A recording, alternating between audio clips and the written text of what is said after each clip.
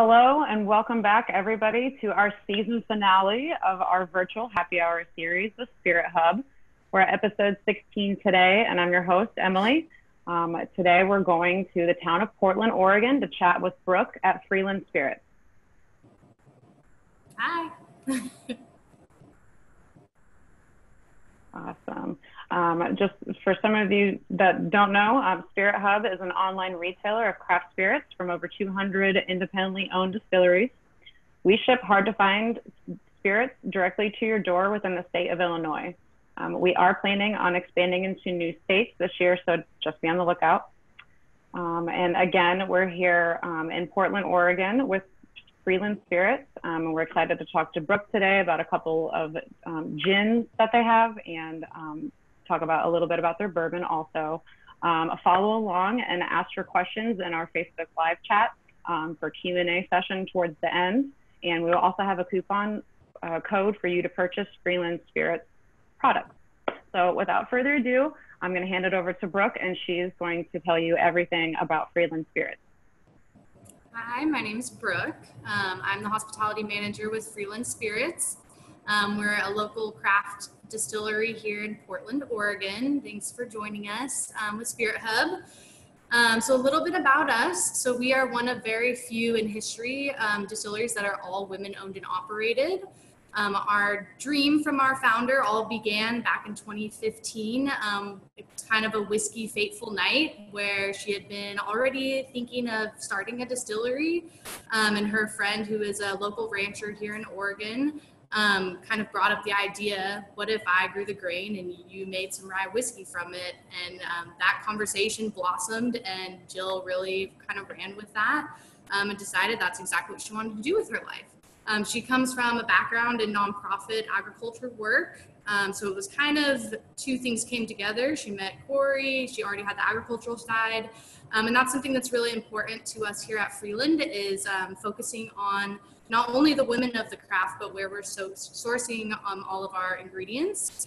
So for our gin, we're working with, so this is gonna be our gin here. We source from Vibrant Valley Farms for some of our fresh ingredients, which are, it's a local farm here that's also all women owned and operated. And we get mint, rosemary, thyme from them, and cucumber. That all goes into our gin. And then we have our Geneva gin, which is not going to be your classic style. So this one is a Dutch style of gin. This one is actually a whiskey base. So we're sourcing the rye here from Oregon, from a really awesome purveyor here, Camas Country Mill. And then we're using local hazelnuts, which if you don't know, from Oregon, hazelnuts grow rampant here. They're also known as filberts here. And so we're using those local ingredients in that. Our distiller, Molly, she is an amazing distiller in many regards. Her recipes are super unique. She actually just won Forbes 30 Under 30 this past year in the food and beverage category. She's on the panel for the American Craft Distillery Association, among other feats that she has. So they're really a dynamic power duo. Love it. Awesome. Thank you. Is there a reason for the unique shape of your bottle?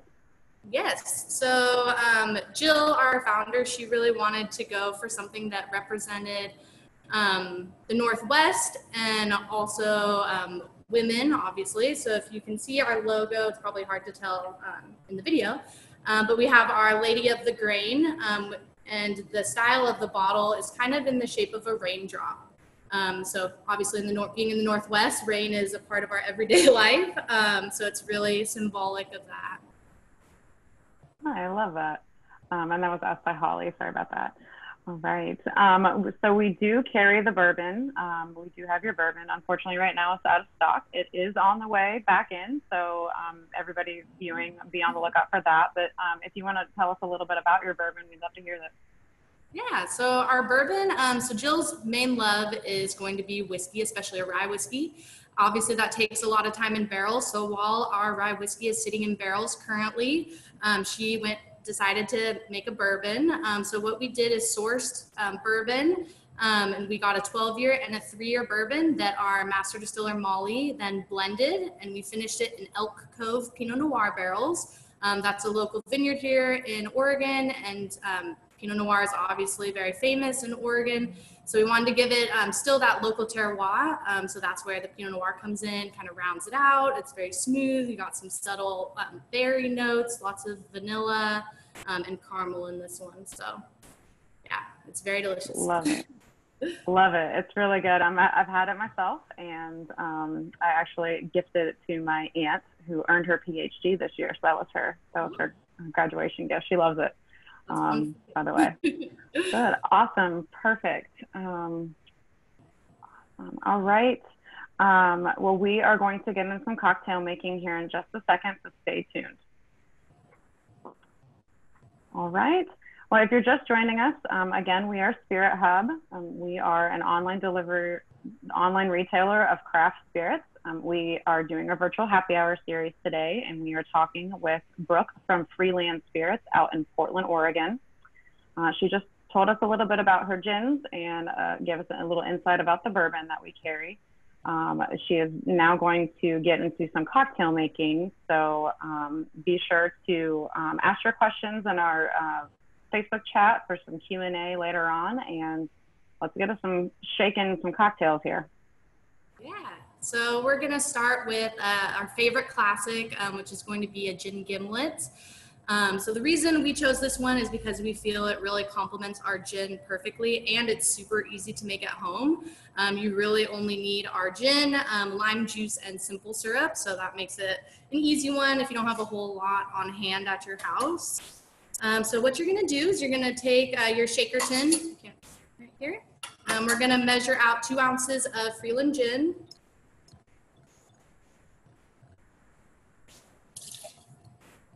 And then we're going to do equal parts of lime juice and simple syrup.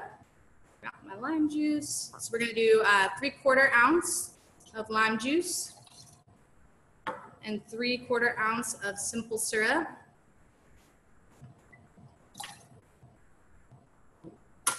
And we're going to get to shaking.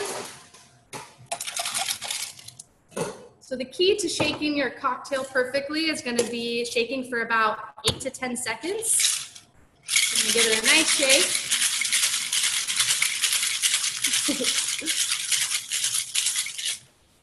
And then we're going to go ahead and strain this over your favorite glass of choice. We like our antique glasses here, especially for a gimlet, being since it's from the 1867. So I'm going to pour that out. And you're all ready. Cheers. Beautiful. Awesome. That's perfect. Again, that is a gin gimlet made with Freeland Gin. You can find that recipe in our Facebook Live chat right here. So check that out. And you want to get on to the next one, the bramble? Yes. All right. So there are a few different ways to make a bramble. We're going to kind of do a take on the classic variation. Typically, how the creator of this cocktail made it was that you would shake without the blackberry liqueur first, but we're going to do the opposite, and we're going to shake with the blackberry liqueur. I'm also going to mash or muddle some blackberries and mint into ours, so it's a little bit different than a classic one. Another really awesome thing is if you don't have blackberry liqueur, what you can do instead of the recipe I'm about to give you is muddle extra blackberries and add more simple syrup. But that's just if you don't have this on hand. So this is how we're going to make our bramble. So I'm going to start with about, you can kind of choose, but I like more mint. So I'm going to do 8 leaves of mint. And then about 5 blackberries. We're going to give it a nice muddle. So get your muddler. If you don't have one of these at home, which most people don't, you can just take the back of a wooden spoon or a spatula. Really any tool that you might have in your kitchen will work well. You're just going to give it a nice muddle until the mint is fragrant. You want to be careful with mint because if you over muddle it, it can start to have like a foul smell. So once it starts being fragrant, you know it's done. Interesting. All right, and then we're gonna add our other ingredients. So for this one, we're gonna do 1.5 ounces of Freeland Gin.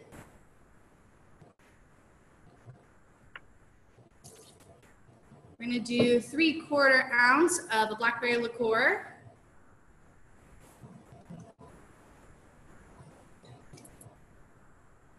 Three-quarter ounce of lemon.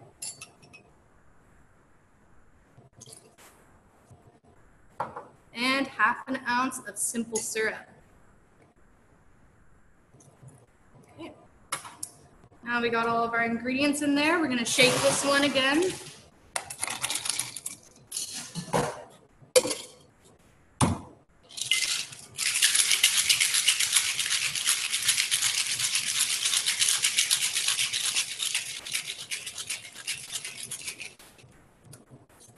All right. Another good shake. This one I'm gonna double strain. If you have a mason jar at home, I recommend a mason jar. Kind of gives it a nice bramble feel. We have a kind of variation of that here.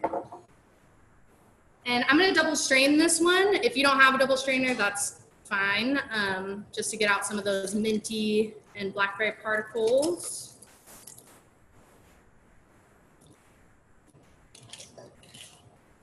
Okay, and we're gonna add some ice to this.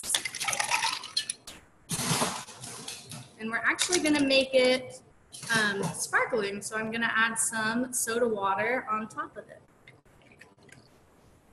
Look at that color. Yeah. And then you can garnish with a lemon wedge or mint. I chose mint because I love mint and it's kind of the season right now. So there's our bramble. I love it. It looks delicious. Perfect. So thank you. And thank you for giving us some inside tips on some quick grab and goes for your cocktail making at home. Again, that was the Bramble, and that features the Freeland Gin, and you can find that recipe on our Facebook chat. I know, it's so pretty. I love it. Beautiful color. Nothing really is better than blackberry and mint, and I definitely love like blackberry and lemon. Those flavors really complement each other. Well, perfect. Again, that was made with the Freeland Gin, and that is a best. You guys took home the best in category in the American Distilling Institute 2018 with that gin. So, award-winning gin. Perfect. Do you want to share a little bit how you can enjoy the Geneva gin? I know that's a little different than a regular like new American style gin. How would you enjoy the Geneva in a cocktail, or how would you suggest? Yeah, so don't let the pink bottle fool you on this one. This has some of the most strong flavors of any gin I've ever had. Because of that grain background, you're gonna have a little hints of sweetness, but we used caraway in this guy, so it's got some smokiness. So there's some smoke, some spice, and a little sweetness. So playing with cocktails is a lot of fun with Geneva.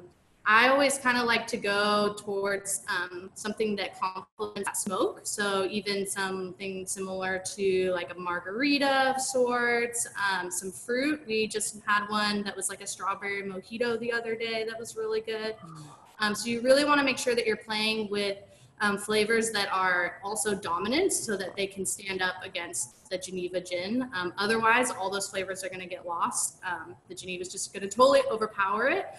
It's also really nice in how they do this in the Netherlands is they traditionally just sip on it with a Pilsner or lager back. So that's a really great way to enjoy it as well. You get kind of the nice beer as a complement to the Geneva, and you just get to really take in all the flavors that it has. So, yeah. Interesting. Well, that's great. Perfect. That sounds really interesting how you like add beer to it or like have it as a secondary like chaser. Interesting. I'll have to try that. Yeah, perfect. That's the traditional way in the Netherlands, and it seems to work well. They know what they're doing. Yeah. And is there any, I'm sure there's multiple ways to enjoy the bourbon, but what is your favorite way to enjoy your Freeland bourbon? Yes. So my favorite thing about this bourbon is that it's not overly sweet. So when Jill decided that she wanted to kind of create our own bourbon here, she actually went for one that has a higher rye in it. So that rye really stands out. So there's some nice spice to it. And then from the Pinot Noir barrels, you're going to get a lot of like subtle kind of fruit notes. So I actually really prefer drinking this bourbon. I mean, obviously it's going to be great in an old fashioned in Manhattan, but personally I like really love it with fruits. So anything, even like this blackberry bramble, you could do that as like a bourbon smash would be delicious. Anything with berries, strawberries. We like something with mango, peaches. It's really great with this bourbon. Lets it kind of, and brown derbies are good too. That's another classic you can make. So lemon and grapefruit juice and this, and you're set. Gosh, it all sounds so delicious, so good. And of course, on the rocks, that bourbon is amazing by itself, just with some ice and let it breathe. It's really good, enjoyable. Perfect.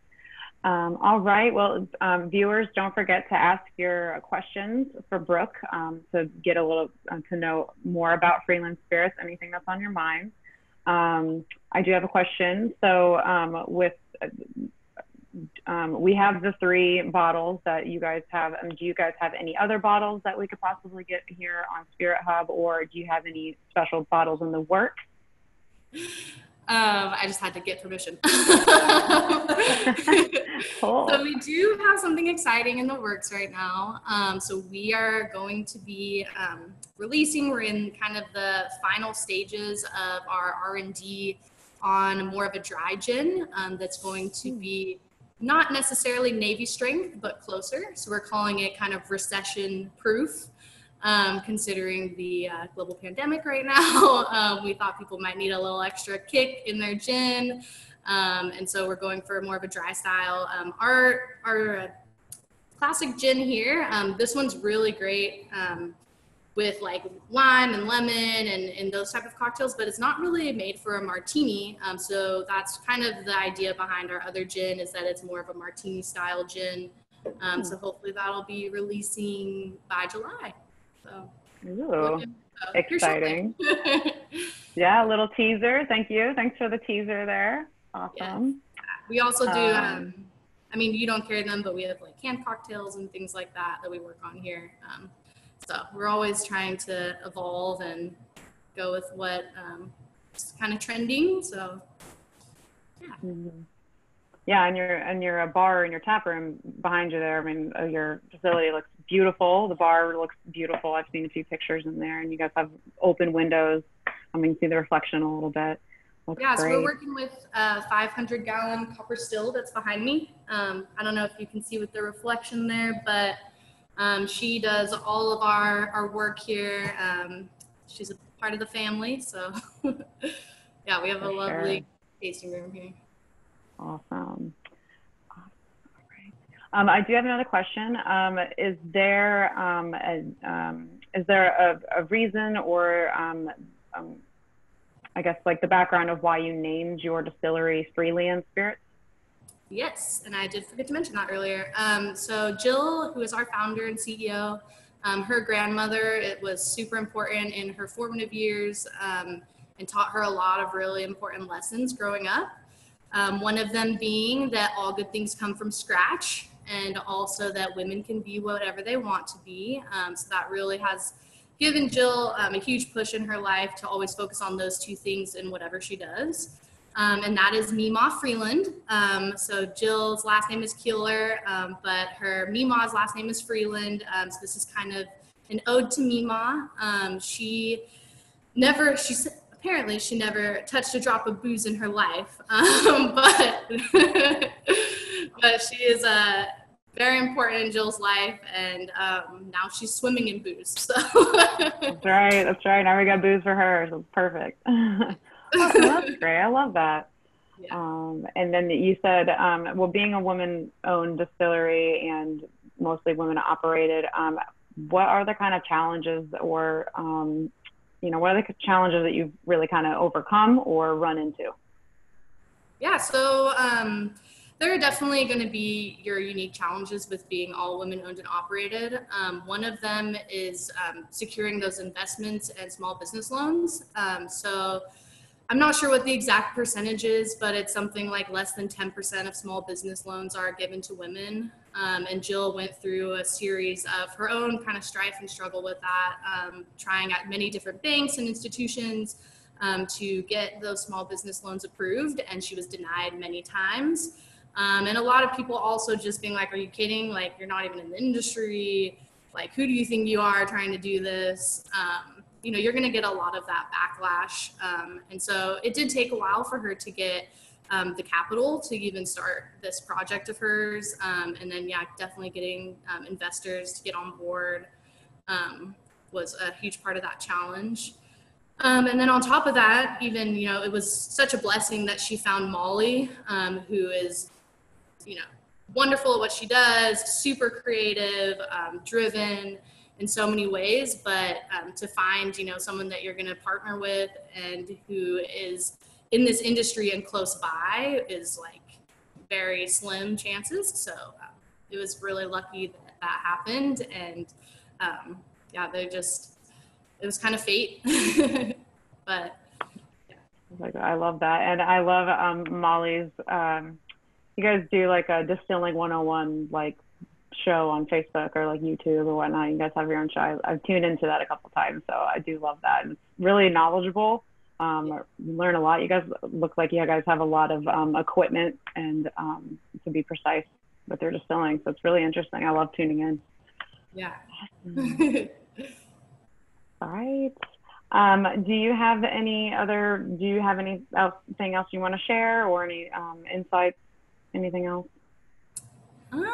Mostly that we've been looking to expand. So we've been really dominating the West Coast. That's been our initial goal. You know, we were founded just a few years ago. So to continue that is what we're working on. Spirit Hub's helping with that, which is amazing. And we definitely appreciate it.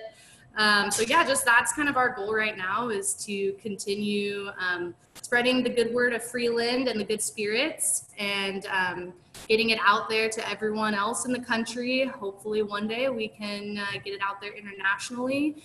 But right now we're just keeping pushing, and yeah, we'll try and get it to as many states as we can as fast as possible. That's right. And Spirit Hub is here to help you with that. So be on the lookout again, everybody, for viewership. All right. Well, that will wrap up our last episode of Virtual Happy Hour for the season. Stay tuned for season 2. We've got something in the works that we want to continue this on. We do appreciate everyone who has tuned in, especially to this episode with Freeland Spirits. We thank you, Brooke, for joining us today. Love hearing everything about Freeland, what you guys stand for, your products. You guys have really interesting stuff, really tasty stuff, really good stuff. Yep. Thank you. We appreciate that. Yes. All right, everybody.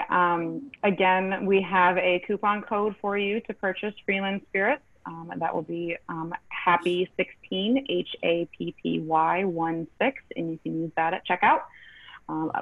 Again, thank you so much for joining us. We all hope you enjoyed cocktail making at home with us for Virtual Happy Hour. Take care. Thank you.